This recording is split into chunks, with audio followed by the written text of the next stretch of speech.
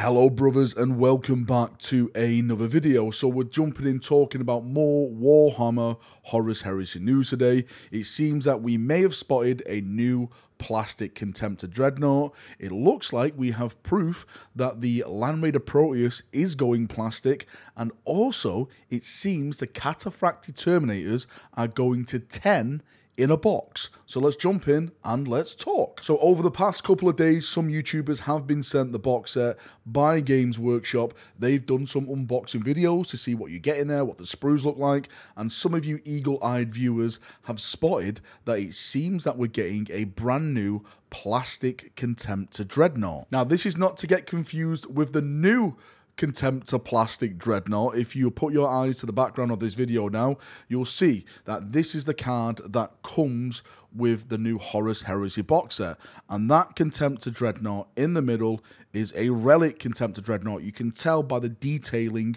on its chest. Now, the first thing that popped into my mind seeing this is, isn't this just the easy to build Contemptor Dreadnought that we already had? But again, some of you eagle-eyed people have said no, that is not the case, because the posing on the legs is completely different. So I think what's going to happen now is when the Contemptor finally gets its own release in its own standalone box, all plastic, you're going to have a few options to customize the upper part of that Dreadnought. You can have the plain version that we've already seen right now in this brand new Horus Heresy box set, or you can attach it and have something more fancy, so you can run it as like a big Relic Contemptor Dreadnought. And if that is the case, where they do put it in one kit, I think that is a fantastic thing from Games Workshop, because then it gets rid of the Relic Contemptor in resin, it adds more plastic to the range, and if you have like two big chest pieces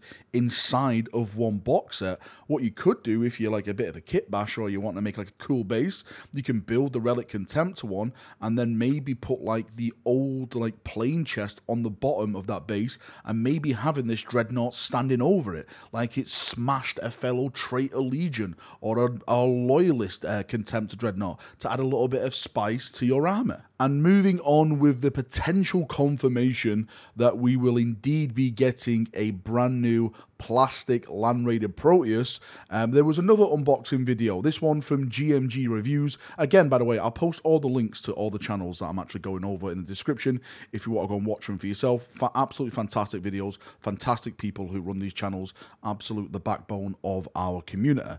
Now, GMG was unboxing his, and he actually made the point that one of the sprues in there actually has an option where you can actually change the las cannons around, and one of the options is on the Spartan assault tank, where it can't take a number of the las cannons that's actually in there, but this piece actually changes it around, and actually on the sprue itself it does say Landraider on there. So I think what Games Workshop have done, just to save, you know, cost and time and stuff like that, they basically just threw the Landraider sprue in there with the Spartan, just to say, hey, okay, let's do this rather than a whole separate bit just for the Spartan, which will cost them more money, because it works if you just use it this way, and then this bit will also be a part of the Landraider Proteus sprue. So again, kind of confusing, but really, when it, in terms of like money, time saving, you know, cost efficiency, all that stuff, it makes sense from, you know, a business standpoint to do it that way. But for us, it kind of confirms, well, when I say kind of confirms, I'm 99.9% sure it confirms that the Landraider Proteus is a go in plastic. Don't forget, the rumors were right at the start of the Horus Heresy box set, or should I say Horus Heresy 2.0 launch, we're going to be getting a plastic Leviathan, we're going to be getting a plastic Predator, and also a plastic Landraider, all with the Horus Heresy stuff. So there we go. This again confirms it for me.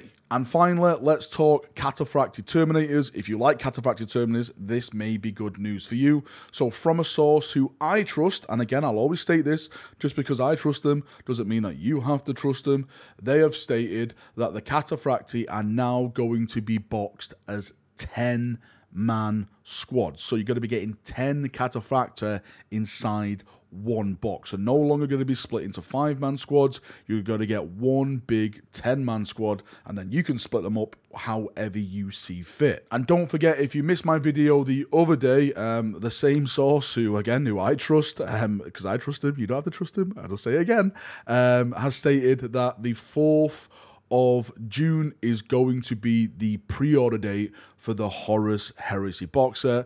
We've already gone over the prices from the sources who I know. Again, £180 apparently is this box set price. So the 4th, £180. It all looks like it's going to be an absolute insane month next month in June. I'm looking forward to it. I'm buying the box set, so yeah, let's just jump in and let's get this heresy stuff going. All right, Chaperoonios, thank you for coming. Thank you for watching as always. If you've got any thoughts, feedback, anything like that, post it down below and we can have a nice talk down there as we always do. See you now. Have a great day and bye-bye.